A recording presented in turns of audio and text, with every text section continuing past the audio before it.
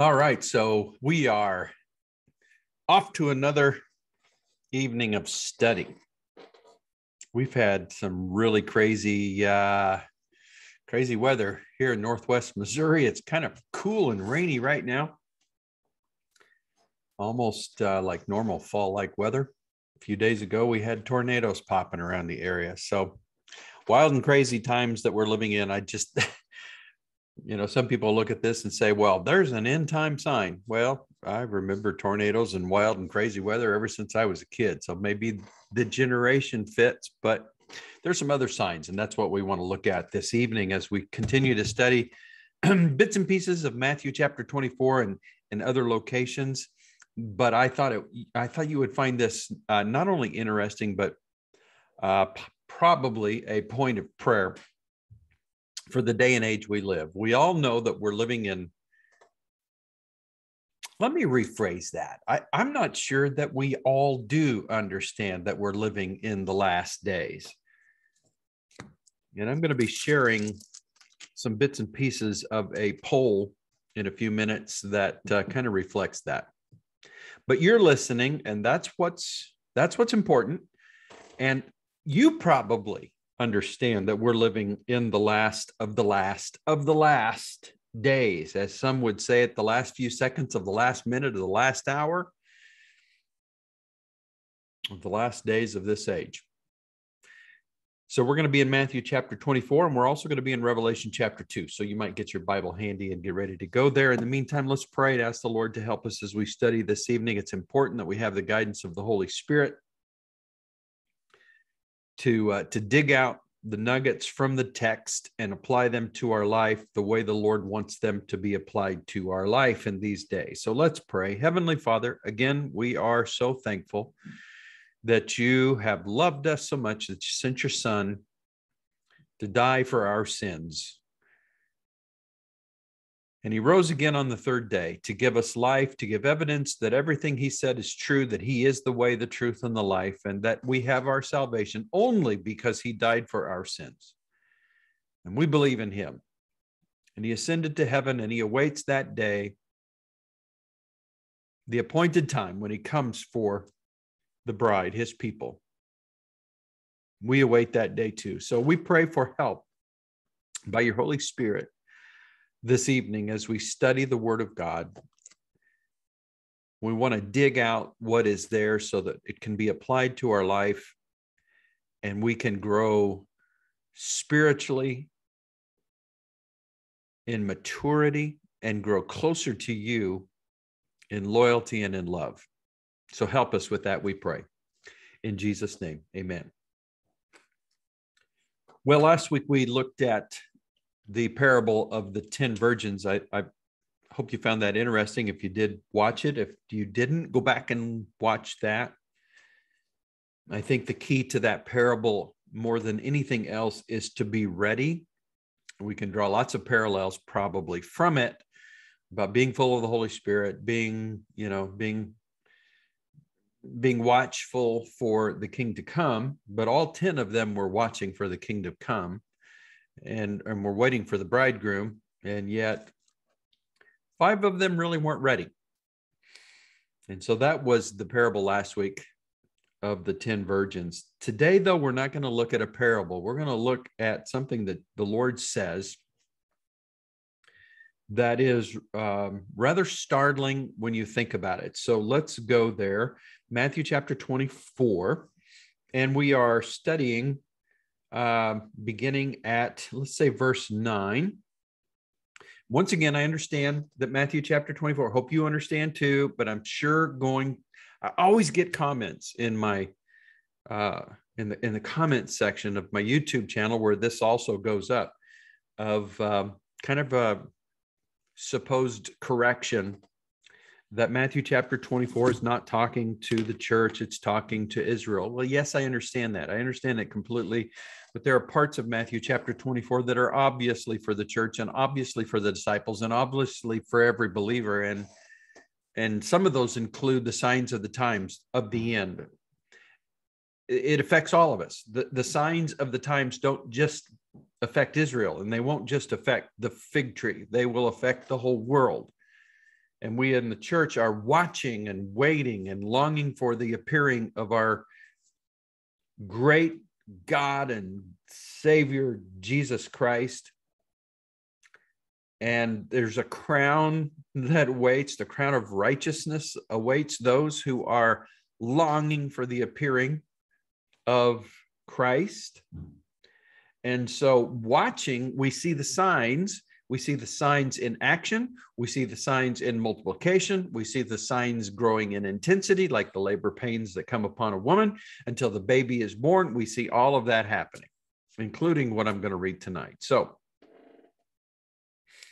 verse number 9, chapter 24, Matthew, then they will deliver you up to tribulation and will kill you, and you will be hated by all nations for my name's sake. Now, that's kind of something that's for, of course, many of the disciples who were listening died. They were killed for their faith in Jesus Christ. But many over the generations have been killed. And even in this current age, this current generation, even to this current year, to this, we've seen it happening, that believers have been slaughtered, happening even now in Afghanistan and other areas like Afghanistan, Myanmar. Many believers have died this year, been martyred. So this goes for the church. Verse 10, and many will be offended and will betray one another and will hate one another. So we're seeing hatred. We're seeing hatred for one another. We're seeing hatred in the society. Then comes this verse, and the next two verses, then many false prophets will arise and deceive many. Man, I don't even need to talk about that. There are so many false prophets who are prophesying all kinds of things right now. They're deceiving many people into believing that this is all going to get better. This is all going to turn into the millennium, that we're going to take over the world. We're going to have a conquest of the world by the church. It's going to be the great revival, the great awakening, all of those words that are used. I understand the sentiment. We all want things to get better, but we're in the prophetic, as Brother Chooch from Thinking Out Loud about the end times, TOL end time, says, we're in the bang zone. He coined a phrase called the Rapture bang zone. We're in the bang zone. So many false prophets will arise and deceive many. Verse 12, and here's the one I want to talk about this evening. And because lawlessness will abound, the love of many will grow cold, but he endures unto the end will be saved. Okay, let's talk about this. Broken down the words here. First of all, lawlessness. I've had many comment and say, well, this is a proof text, although they don't use that word. I just use that word. That this is a text that says we need to be obeying the law, and lawlessness is when you break the law of Moses. Well, I beg to differ. That's not what this word means.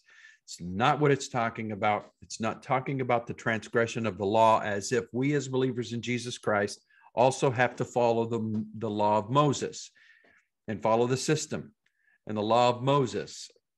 That would mean we would need to be Jews in practice and believers in Christ in spirit, and that is not what it's saying. In fact, we know that we can't have salvation. We do not have salvation because of the law. We do not have salvation in obeying the law. We have salvation in faith in Jesus Christ, by faith in Jesus Christ alone and his sacrifice. And we obey the commands of Christ. The commands of Christ are very simple. Love the Lord your God with all of your heart, with all of your mind, with all your soul and all your strength, and love your neighbor as yourself.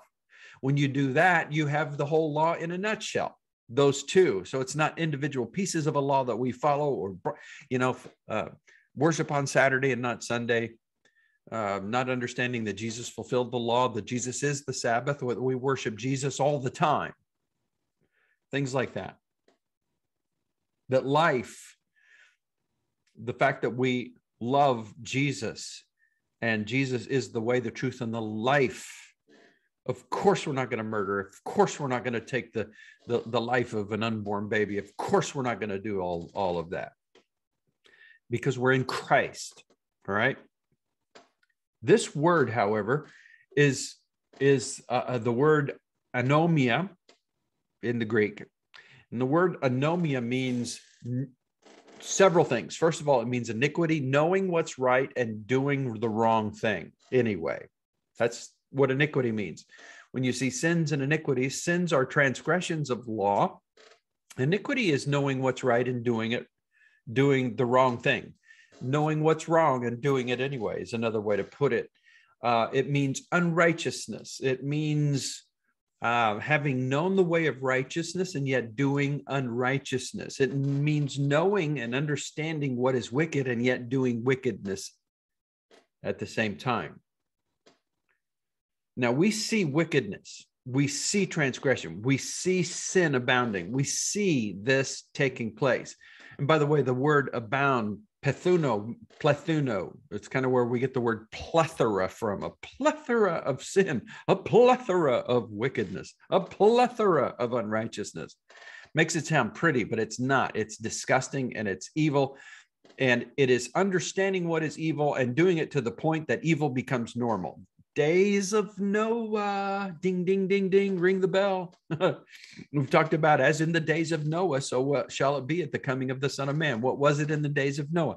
Wickedness was always on their mind. Every thought was evil all the time, and that became their normal. And in their normal, they ate, drank, gave in marriage, and married. It became normal. So wickedness was normal until the day that Noah and his family were shut up in the ark, and 7 days later it began to rain and the floods were opened up on the earth. So the plethora here is not a pretty thing. It's just absolute and total wickedness is in this abounding stage. And the word plethuno means to multiply / abound / swell. Now hold that thought. Because of the increase of this lawlessness, this wickedness, this knowing what is wrong and doing it anyway, to the point where it becomes normal and where it swells and everything is normal being wicked. Because of that, the love, it says, of many will grow cold. So Jesus is talking about the love of many will grow cold. And I believe, listen to this. I'm not sure we're talking just about the world. The way I read this passage, the way I see this, and that he is talking to his disciples, he's talking to the Jews, he's talking even to the church in many instances here, that he's talking about those who know the way of truth, and yet they are allowing their lives to swell with unrighteousness, with wickedness, with iniquity, to the point where is it possible that their consciences, the Spirit of God has been speaking to their conscience, and their conscience is seared, and they no longer sense and feel the conviction of the Holy Spirit, even though he is screaming out within them.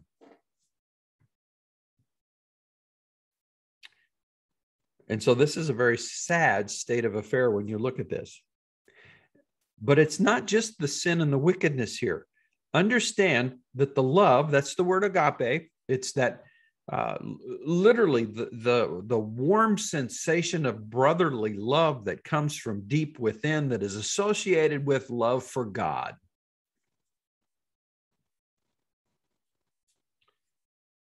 The love, that deep love for God, for many, because of the swelling, the abounding of unrighteousness. See how it's all connected together? That warm depth of love for God will grow cold.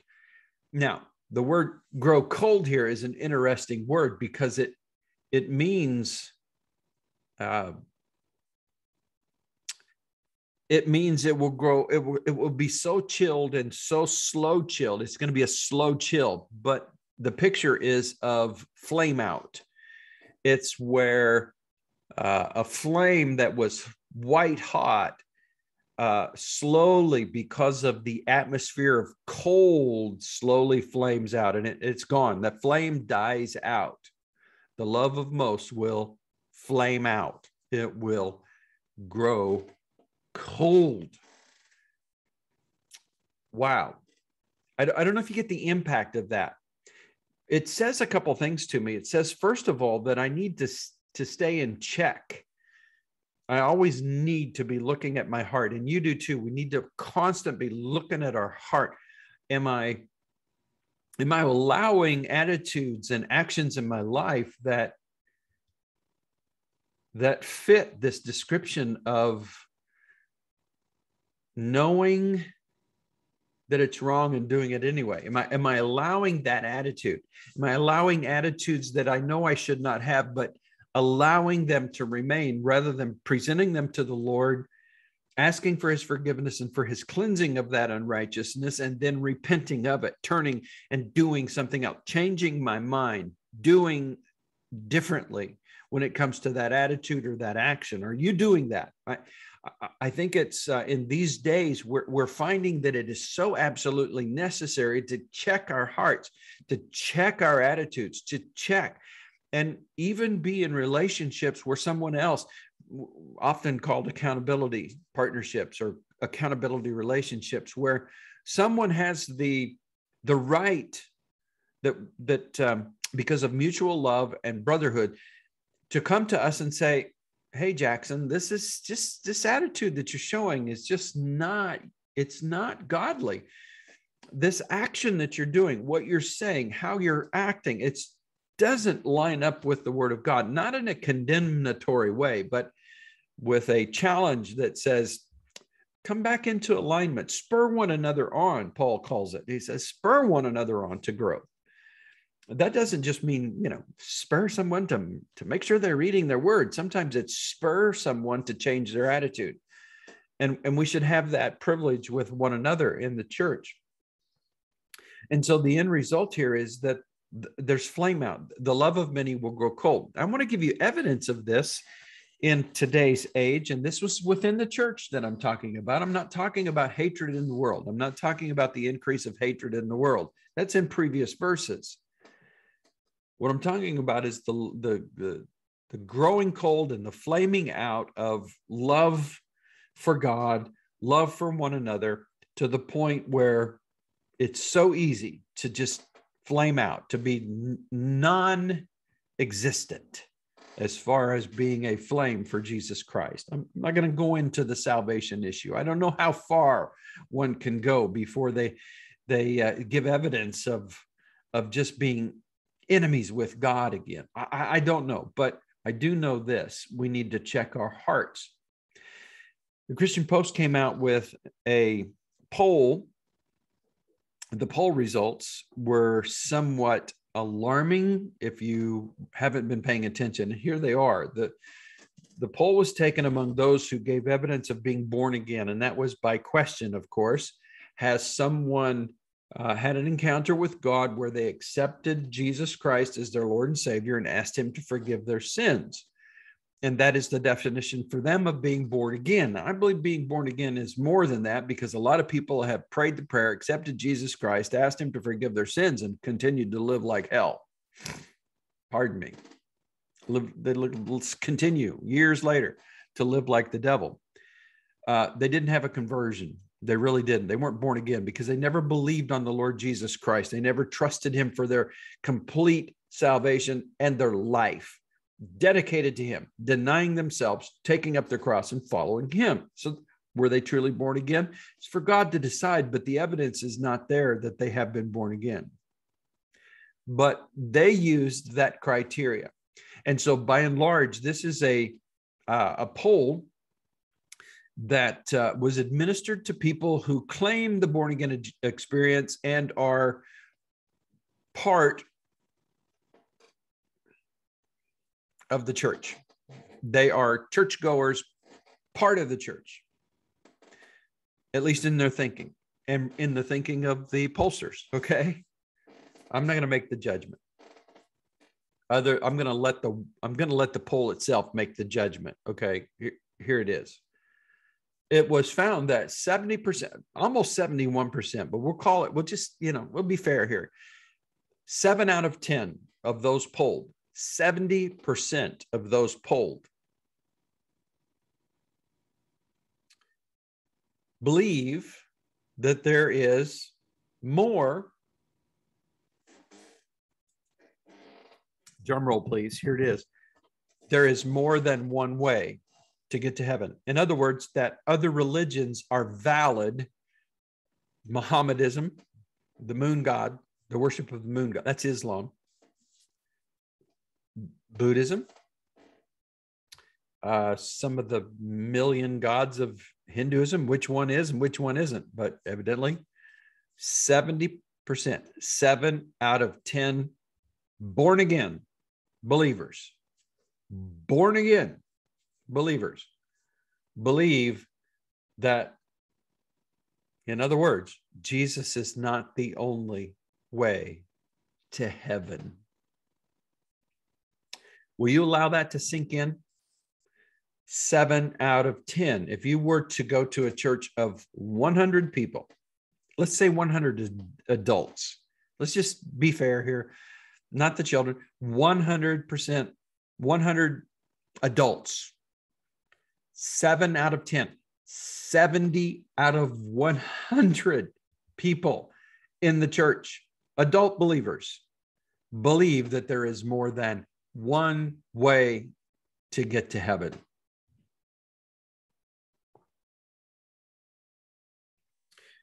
Should I turn my mic over and drop it?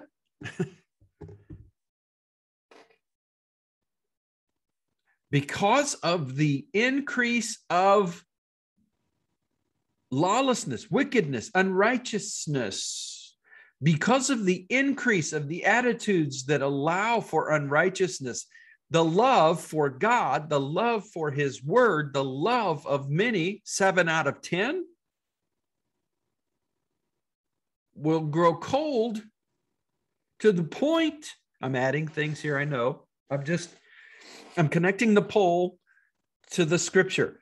The love of 7 out of 10 people will grow cold. For that poll to have been taken and show those results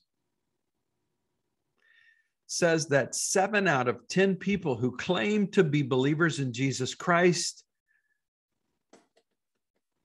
do not have the love for God that would allow them, and nor do they have the love for the world that would call them to say there is one way and one way only to heaven. And that is a statement of love, by the way. It's not exclusivity.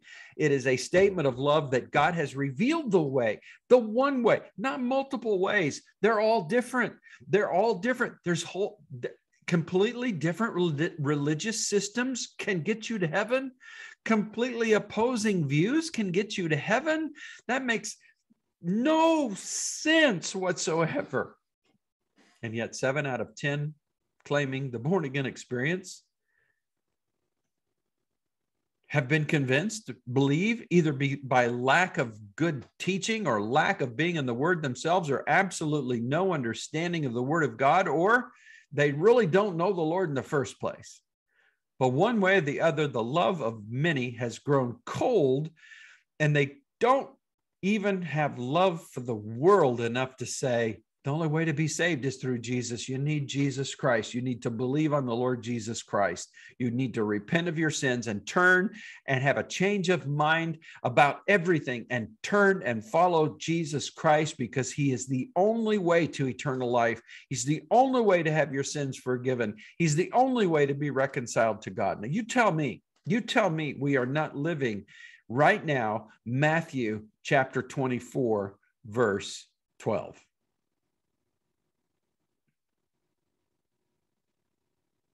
I'm waiting.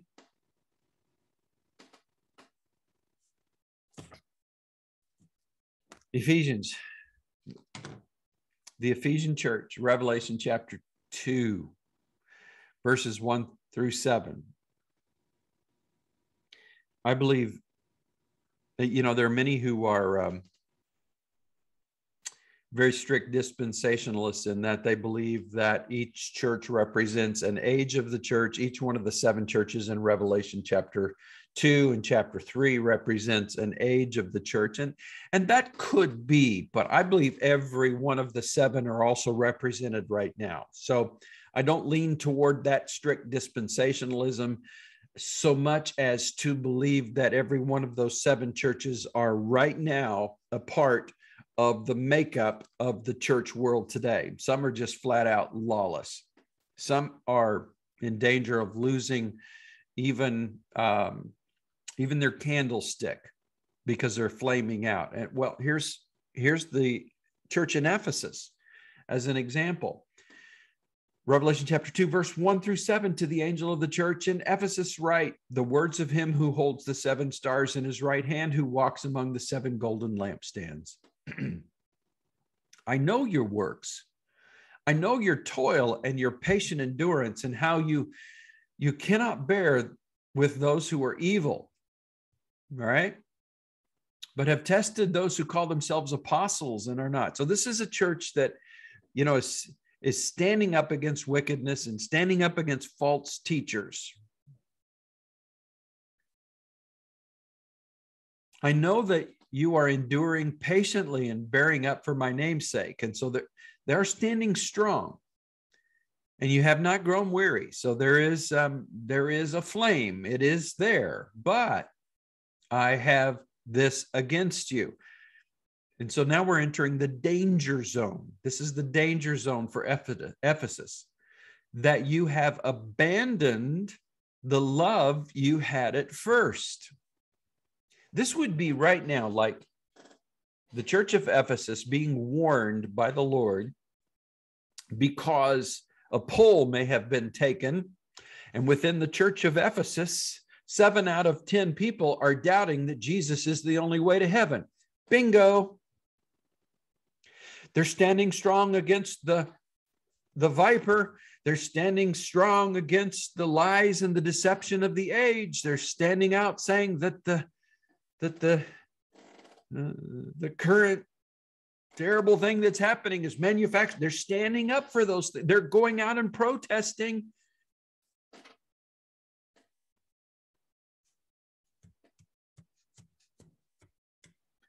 But they have abandoned their love, the love they had at first, the love for the word, the love for the apostles' teaching, the love for sharing Jesus Christ with the world, because he is the only way. He's the way, the truth, and the life. No one comes to the Father but by him. He said it himself.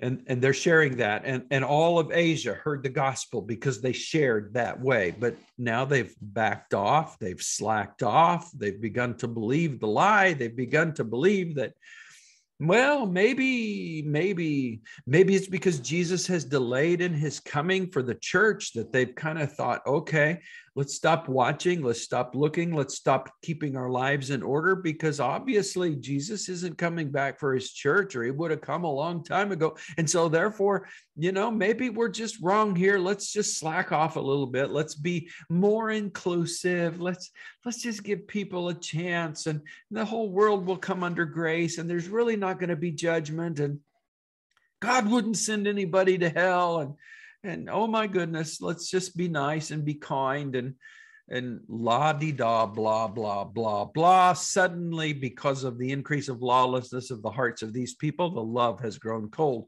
And here you are, right here in Ephesus, right here.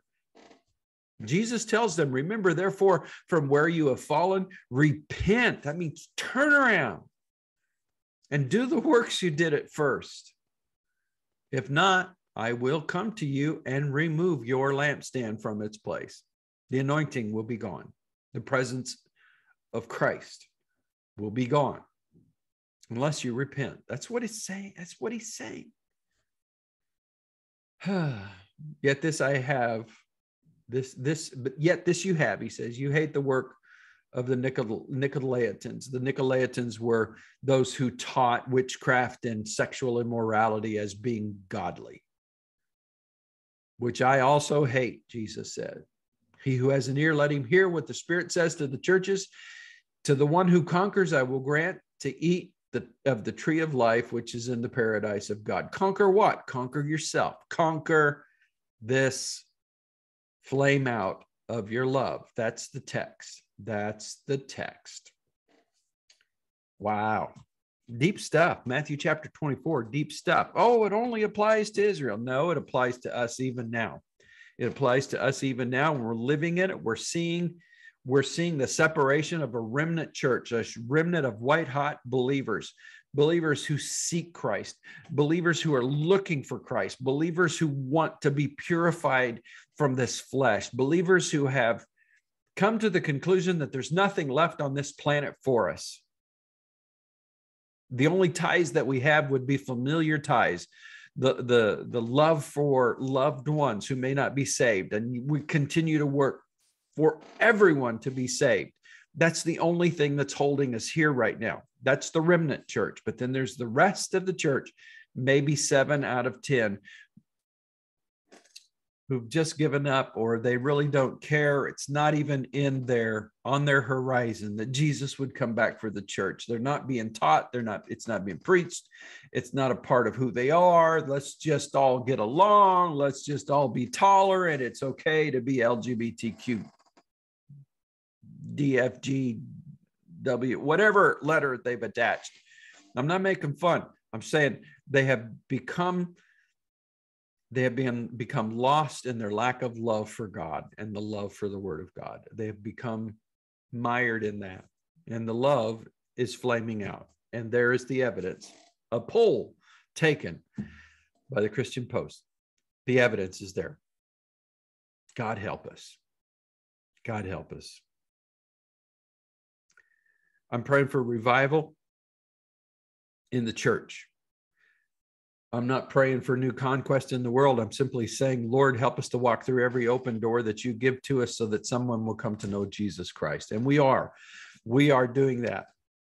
If you're watching through the Freedom Church Facebook Live page, understand we're doing that with our food distribution ministry and the 200 meals that were handed out this Monday, and the opportunity to pray with every parent that came through the parking lot.